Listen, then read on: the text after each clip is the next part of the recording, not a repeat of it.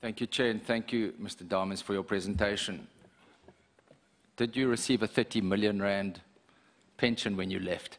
No, that is a light note. But what is your comment on reading about Mr. Molefe receiving a 30 million rand pension for 18 months' work? Just briefly, if you could answer that. Thanks.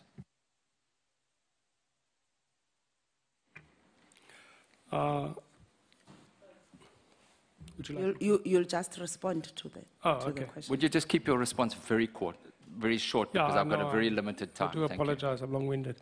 I got a pension after 27 years as somebody that resigned. The amount was not that amount. And I think even with the person currently managing my pension fund, which I took out of Eskom, it's not yet that amount. Thank you, and we know that that is subject of part of this inquiry. Now, part of what we are looking into is the whole repurposing of Eskom governance, the whole issue related to state capture by political persons and, of course, the Gupta family, amongst other family members. But going back to your time, were you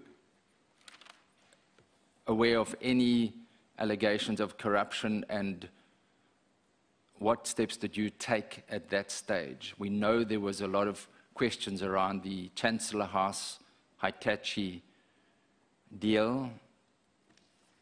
What steps did you take to address those concerns that were in the public domain and that Parliament also was aware of at that time?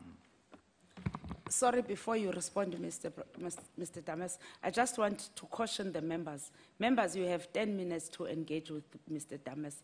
The responses, his responses and your questions will amount to 10 minutes only. Very briefly, and you're welcome to supplement your answers in writing as well. Yeah, if that is needed, certainly we will do that. With all issues around allegations, like I said, there were many ways of which they would come into Eskom, the whistleblower program, Brian's block, all of that. We would have that investigated, even if it was executives. I never judged any allegation. Forensics did that, and we would investigate either internally or externally.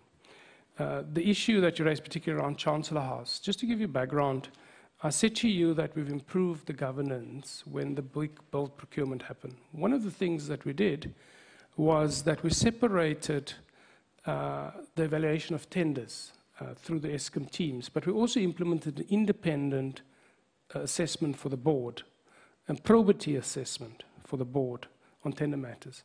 We, as a team, and the independent assessment picked up the Chancellor House issue at the time.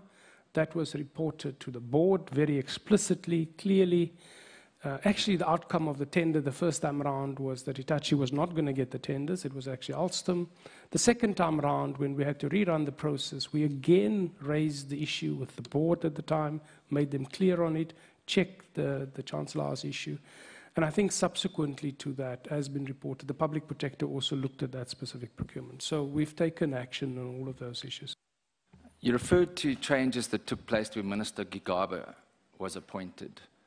And it seemed, and would it be correct to say that the level of political interference increased from that day on?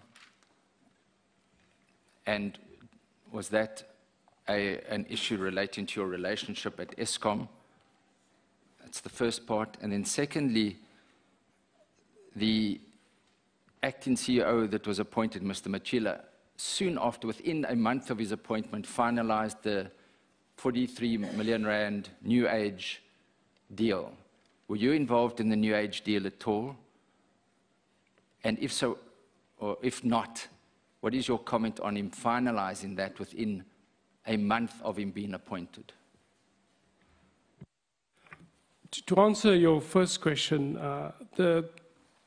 yeah, I mean, there was a lot, like I said, the communication seems, many a meeting we attended, I think in one particular meeting, an official from the department accused me of lying, and I got very angry.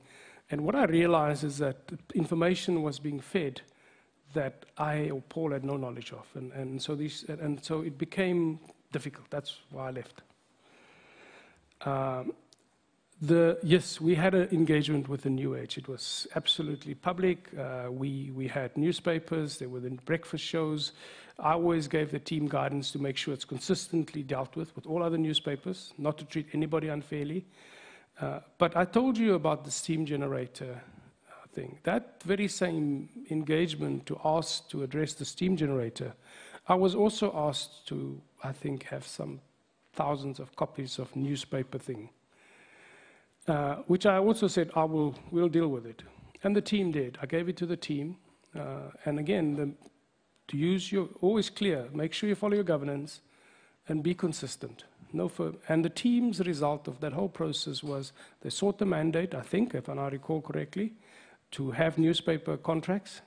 The mandate was not wanted. They came back to me and said, this is not wanted. They said, what do we do? I said, please go back to the procurement committee and tell them you close the mandate, because you're unsuccessful, and we left the matter there. I then read, like you have, about the thing happening afterwards. Thank you. Part of our challenge is looking historically, but also what is happening presently, and I think you correctly say some of the issues, it is a bit late, but it's better late than never. Just on the issue of the Koeberg generator replacement, is it a concern to you that it still has not been replaced at this stage as an energy expert? And does that present a threat to South Africans living in the Western Cape? That's a big question. The Koeberg team is hugely experienced. I think we're very fortunate. I do apologize, Chair. By the time I left Koeberg, the Koeberg team invited me back one night. It was early in the morning, 2 o'clock in the morning. And they invited me to switch off the reactor. Because by the time I left, it was the first time in Eskom's history that this power station ran from an outage to another outage. And they wanted to give me the honor to switch the reactor off, which they did, which was quite unique. So you have a very competent team at Koeberg. You have a very competent team to look after the steam generators at Koeberg. The Koeberg steam generators should be replaced. The issues relating to the Unit 4 turbine and the Unit 3 boiler at Duva, that was during February 2011, but we understand that the final tenders for the repair are only now being awarded. Surely that is also totally unacceptable, the time delay and the alleged 2 billion rand increase in the Dongfang bid. Do you have any comment on that, seeing as that was on your watch at that stage, and now we are almost 6 years later, and there doesn't seem to be any finalization in that degree as well? Again, indicating high levels of, let's put it, political involvement or certain families' involvement in that when it came to the consultants involved. Just to add, I mean, Advocate Verana, when he spoke to me, raised a whole list of issues with me. And I did say to him, you know, the New Age, what happened after I left, I can't comment on it. The T-Systems things that happened after I left, I can't comment on that. The Duva boiler procurement that happened after, I can't comment on it. But I'll give you a view on what happened when I was there. The Tegeta coal contracts, I can't comment on that. McKinsey or Trillion that I read in the newspapers, I cannot comment on that. Impulse, and so I think there's so many of these things that, but you have the booklet, and let me go back to the steam generators. The Koeberg turbine failure that happened, I think 2011, happened after a maintenance activity, and it also was because of the same unit failed in just after I left Duva's power station man in 2004. What we would do with a major event like that, firstly, we would make a public announcement, but internally to Eskom, the power station manager's role is to make sure he looks after safety of people first, then the safety of the plant. So if there's a fire, to contain that. We would then launch an investigation from Eskom, a technical, it will be a major event declared. You would then get the insurance company integrally involved because the plant is assured. They would lead the investigation, the root cause. They will tell you when to start repairs and how to repair. In that case, we appointed the original equipment manufacturer. Normally, you would get, and I think it's for whatever company, would then be brought in to rebuild the turbine. In the case of the boiler procurement, the boiler failure, I know the boiler failed. I don't know when it failed. I think it was either the last month I was there or the last day. What I do know is by the time I left Eskom, I had no root cause as to why the failure happened, nor can I comment on the procurement. So for me, what I read is quite unusual. The other point I made to you earlier is that Treasury at Eskom is hugely confident and would evaluate what is the best value for money in all Eskom procurement.